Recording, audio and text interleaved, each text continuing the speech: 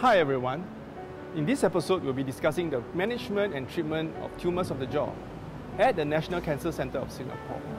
We have a multidisciplinary team of healthcare professionals to treat this group of patients. We believe this comprehensive approach can better prepare our patients for their treatment.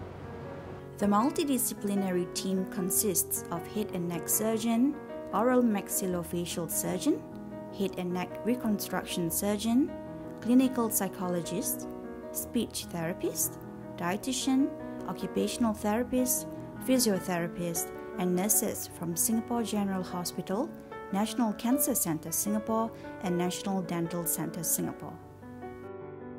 Tumours of the jaw can happen to the lower jaw or upper jaw. It can happen to anyone, from children to adults. It can occur as a single lesion or as multiple lesions. Causes of tumours of the jaw can arise from tooth-related or non-tooth-related causes. Most lumps are developmental, but some of the multiple lumps can be hereditary in nature. Symptoms. Some of the signs and symptoms that might occur with cancer of the jaw include swelling of the jaw, pain from the jaw, numbness of the lower lip and chin, numbness of front part of the tongue, difficulty in biting or chewing, and facial deformities. Treatment of tumours of the jaw will require surgery for removal, and it can range from simple surgery or a removal of segment of the whole mandible, and that will require reconstruction.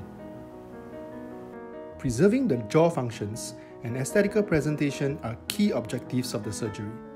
3D imaging technology is used to pre-plan the surgery. Both the removal and reconstruction of the jaw surgery will be done within the same operation setting.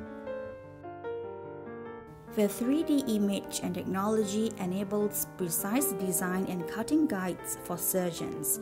This enables them to cut the jaw more accurately as planned and reconstruct to improve the appearance and enable optimal jaw functionality like chewing.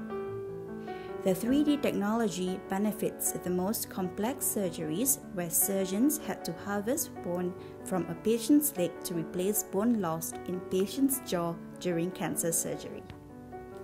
Patient scheduled for surgery will be referred to the nurse clinician for initial assessment and subsequently to the allied health professional clinic.